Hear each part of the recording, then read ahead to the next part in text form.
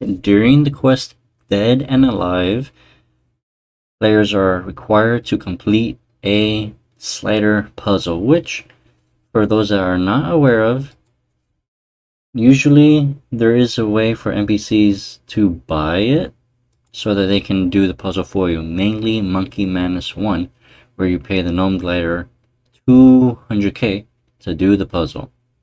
So, for this, I'll be showing you a guide on how to make this puzzle as easy as possible.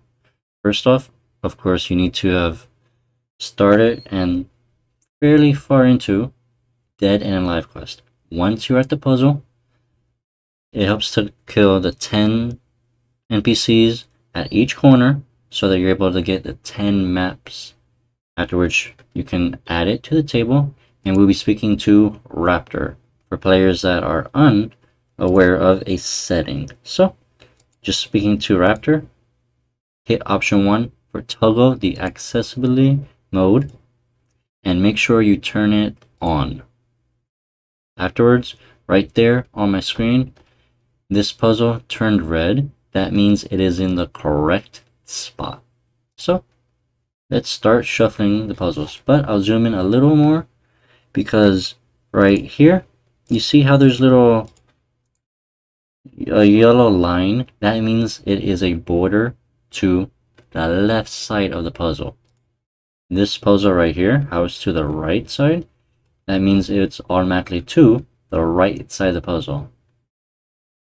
And then right here, the one I'm moving, you know it's a corner piece because like it has it on both the left side and the bottom side. So your goal is to pretty much slide them one at a time,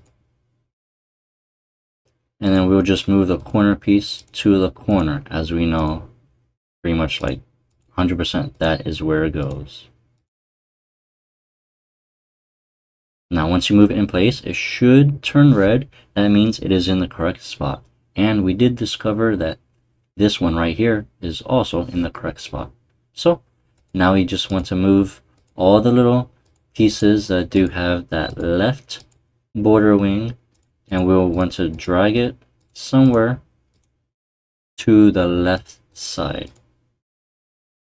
For here, since actually a good chunk of the map is turning red now, which means it's in the correct spot. But just keep turning until you have some pieces, and then right here,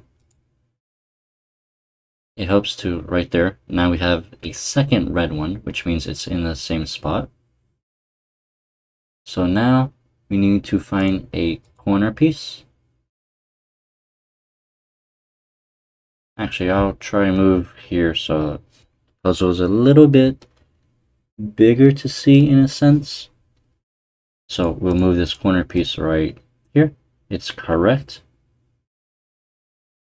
That piece is automatically correct. And we need one more piece. Let me see. It should be...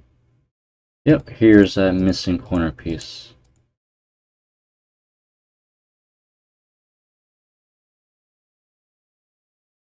Now a little fun fact right here. How we know it's in the correct spot, but we have this one right here that's open. What you want to do is actually move one of the pieces before it's in the correct spot, and then move the other piece that will be in the correct spot. And then we just shift everything one tile so that when we move this, we'll be moving this one so they're all in a row in the perfect tile, which means you do not have to move them. And now we just make our way on the top border. And the same thing goes. You want to move the pieces pretty much like one tile before it's in the correct spot. That way it's not like this where it has to be connected wrong.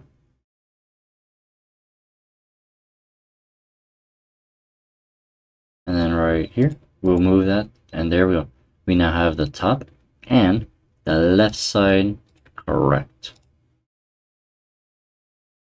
So for here, now we want to move the second row. And since there's no borders for this one, except that very last one, which we know where to get it. So just make our way, and there we go. That one's correct. That one's correct. And we'll just move this one right here at the spot since we know where it is to make it a little easier to find the tiles. Now, for this part, you want to zoom in pretty close, and you'll notice that this is like a little river and has a little dip. You want to look for another near one that pretty much almost has it or looks like it. And then you'll want to connect that dot. And then right here, as you see, it has a little mountain looking type of thing. You want to look for another piece that pretty much connects that little mountain. So it should be that one right there. And then below it, since it's a bottom piece, we know it has to be one of these two top ones right here. But if we look at this piece right here, you'll see that it's kind of like flattish, which means it will be this piece right here. Now the same thing, we want to connect it by moving a correct piece in that spot and then swapping another piece so they're side by side. Then you're able to drag them so it's connected in a row, just like that.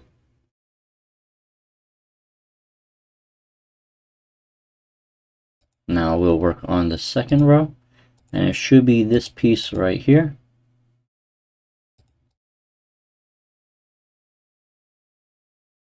So move the pieces and they should connect nicely. And then right here we see a little island piece. That should be this one right here.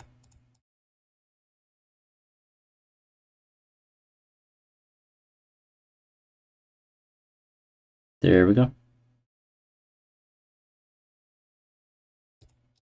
And then again, make sure to have it almost in the correct spot. And then just shift the whole puzzle one piece at a time, so it'll transfer it just like that, which is pretty awesome. Now we'll go back to it, and here we pretty much know what the puzzle will look like, because as you see, that's in the right spot. But when I move it, it connects perfectly. So a good way is to again drag it to the correct spot.